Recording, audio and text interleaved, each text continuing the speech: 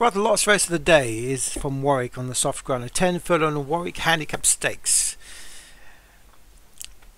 And the soft ground race, week 8's last race on the flat, an auto for 95 handicap for 3 years and up is Cornelian Great, Davy Robertson's number 1, Nettleton Hill, Darren Thompson, Po Valley, Martin Eden, all the 3 big prices, those 3, Oak Springs, Kevin Minigan, Nashville Hunter, Vinnie Gerard, Rocksteady, Martin Eden, Just Right, Obi-Wan, Fear the Man, Michael Scala, Ballyquin Queen, Stu Gray, Starlight, Alex Cherry, Tazavold Crunch, Stu Gray, Cairo Dan, Patrick Hogan, Sheena Rent, Darren French is the favourite, Lady Japan, CDJ Liggett, and Indigo Blue for Alex Cherry makes up the 15 horses here at Warwick in this 10 furlong event, and away they go. Good break by most, and it's Cairo Dan who goes to the front for Patrick Hogan, but out wide as per normal. It's an Obi-Wan horse who goes to the front just right. Moves to the front here for Michael Scholars Fear the Man. Out wide Vinnie Gerard's Nashville Hunters trying to get closer. Between horses is Starlight. On that one's inside is Cornelian Great. Then comes Cairo Dan. Hub Springs, the green colours just behind that. About a 2 lengths break to the grey horse on the rail, which is Stu Gray's Ballyquin Queen. Then comes on the outside that Fear the Man who's dropped back. Lady Japan, and that one's outside. Followed by Total Crunch for Stu Gray. Travelling very wide at this stage is Rocksteady.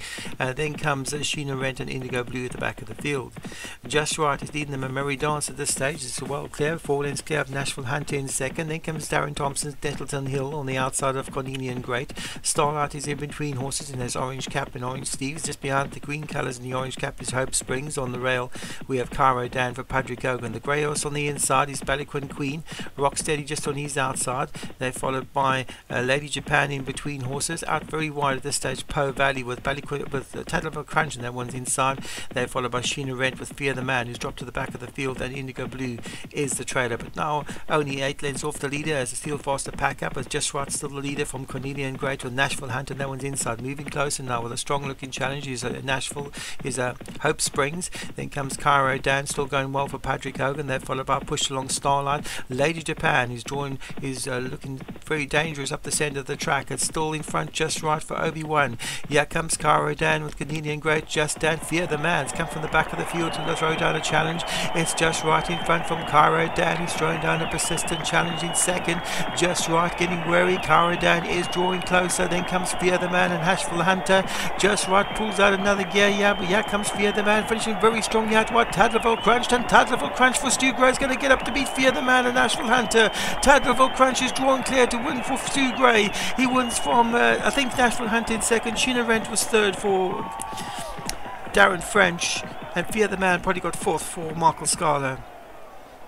Travelled wide the whole way, but the draw doesn't really have an effect at Warwick. So Tadlerville Crunch wins for Stu Gray, from Sheena Rent in second for Darren French. Nashville Hunter was third. I think Enstone Spark was fourth for Kevin Minigan, then Fear the Man. But Tadlerville Crunch, another winner for Stu Gray. Sheena Rent back in second for Darren French. Nashville Hunter third, Vinnie Gerard. Hope Springs fourth for Kevin Minigan, and Fear the Man fifth for Michael Scala.